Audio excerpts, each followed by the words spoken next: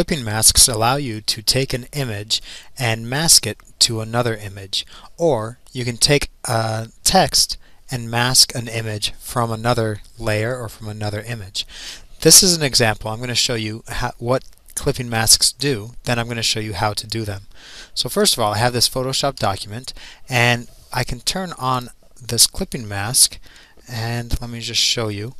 I take the text and I have the image show through the text right here. That is a clipping mask. I can do it with other things, not just an image. Let's say I want to do it with this image of this person.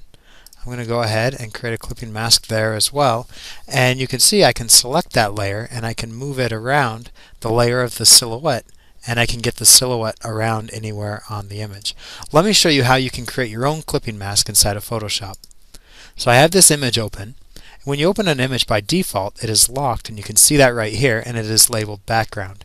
The first thing I want to do is unlock the background layer by double clicking. This dialog box comes up to change the name. I'm just going to hit OK. So this is layer 0.